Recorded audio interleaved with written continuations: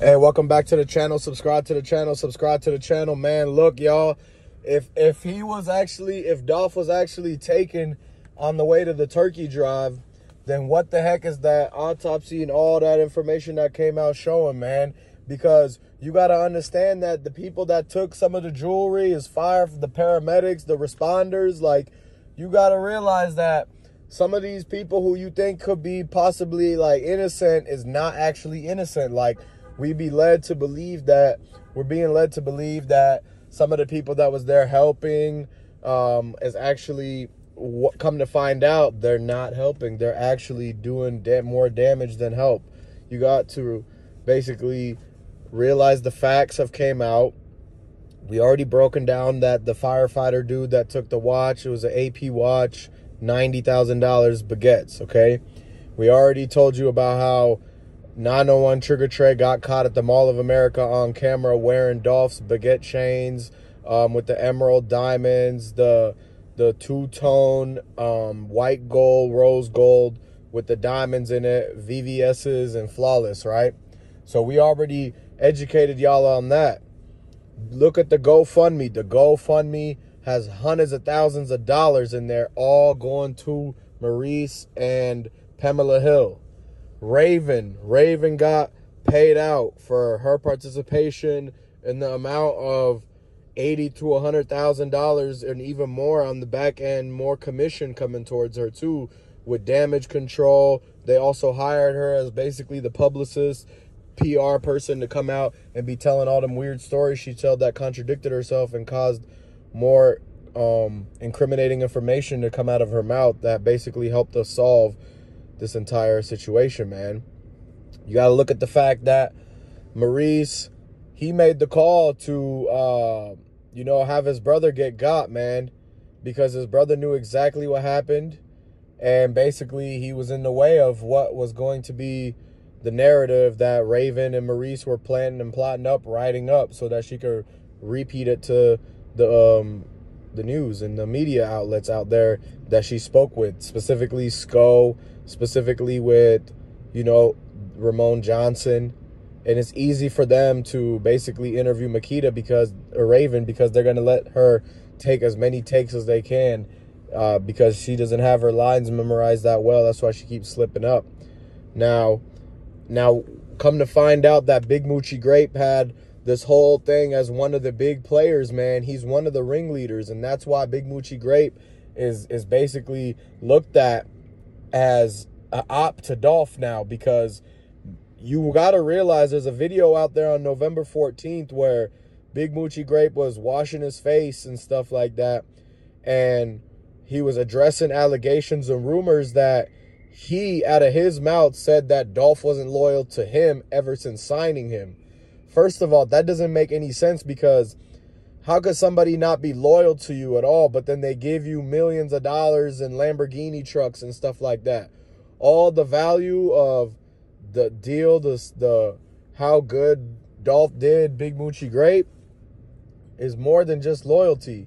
And so for that to even be a rumor or an allegation, something had to come out of Big Moochie Grape's mouth for him to be considered right before, literally a week before the whole Dolph thing, he was considered like going against the grain, going against Dolph. And now we see why, because it makes sense now that he's wrapped up as one of the people who planned the hit and was participating in it. He did his role. He paid the people, right? Now, they basically turn their back on Dolph, man. You got to realize that these dudes at the end of the day, man, all they care about is themselves. You gotta basically look at it how, if they're coming out of the hood and they weren't even thankful or grateful enough to be happy about the whole situation of them getting an advance, them being able to be signed and whatnot, get Lambo trucks, then they're not even grateful for that. So what makes you think that they're ever going to be like appreciating Dolph in the long run, being by his side when things go down? You see how quick they were to change up as soon as somebody offered them money and told them that we're going to take out all the PRE anyways, whether you like it or not. You either with us or against us. And so they said, if you can't beat him, join him, man. But they tricked y'all. You can beat him. They could have beat him. Whatever it is that was coming after Dolph, whatever it is that they wanted, Dolph would have prevailed. He would have won in the long run. So eventually, what goes on is that these guys didn't believe. They got themselves tricked into thinking that you had to join them and if you can't beat them. And so once they joined them, man, they were okay with the little amounts that they were going to get from this. They were okay with, living the rest of their life knowing that they did this to Dolph and all for just some crumbs and scrap change, man. So a lesson should be learned to everybody that you can't be just, you can't just be throwing people under the bus and going against your whole people that have been rocking with you for so long, all for a little bit of change and some crumbs and stuff like that, man. This little crumb stuff be coming around, but what they need to do is get together and make a bread truck, And basically, it just goes to show that not a lot of people are going to be loyal in the end, man. So just take that as a lesson learned. You got to live with the fact that you can help so many people, but they don't want to help you back, or they're just taking advantage of you. They're like, wow, I can't believe this guy is so nice to help me, because if they were you or knowing them, they wouldn't be the type to be helping people.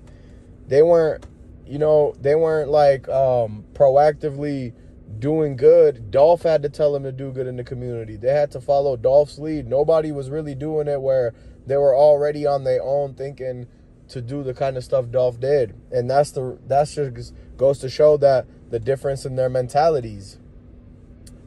One guy has to be told what to do, and the other person already knows like what's prosperous, what's good or bad. And that's where, everything takes a turn for people when it comes to the differences. Like, you could be from the same place, the same hood, right? You could do the same job. You could be both rappers and everything, but the minds are so different to where one type of mind is influenced by whoever they think is powerful and whatnot, and they feel as if they only have one way out. The other mind thinks that, all things are possible as long as you just stay true to yourself, right?